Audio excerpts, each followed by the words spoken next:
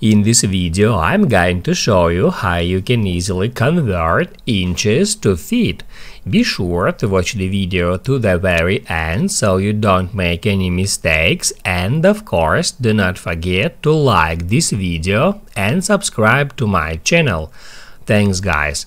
So let's get started, and the easiest way to convert inches to feet is just to go to google.com and then search for convert inches to feet.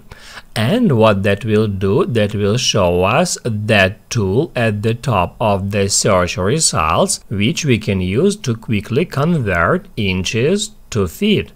All we have to do is just enter the number of inches in the first box, and it immediately shows us the result in feet. Also, it shows us the formula. It says divide the length value by 12. So if we want to convert inches to feet manually, we just need to divide the number in inches by 12, and that gives us the results in feet.